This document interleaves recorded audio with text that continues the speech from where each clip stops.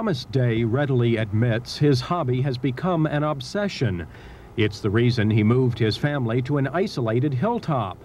It's the reason he guides his telescope across the heavens in freezing temperatures on clear winter nights. Ever since I was a child, I was interested in the night sky and the stars, mainly because of the wonder of looking up and realizing that those little points of light are other suns, millions, thousands, hundreds of light years away.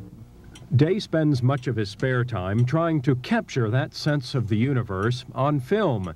Working under red safe lights or sometimes in total darkness, he adjusts his enlarger for the right effect. We're so accustomed to overdosing our senses on loud music, bright movies, that the subtle, I think, is becoming a lost art. And astronomy is a rather subtle pursuit. When captured on film, however, the night sky can be spectacular indeed. Planets shine like diamonds and faraway galaxies glisten like distant beacons.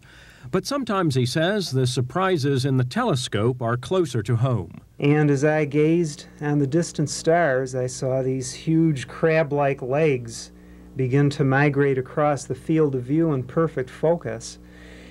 And I was momentarily scared and looked up at the sky, and then of course I pulled my eyepiece out and found a spider in it. Halley's Comet may not be as impressive as a giant space spider, but it is the celebrity of the hour.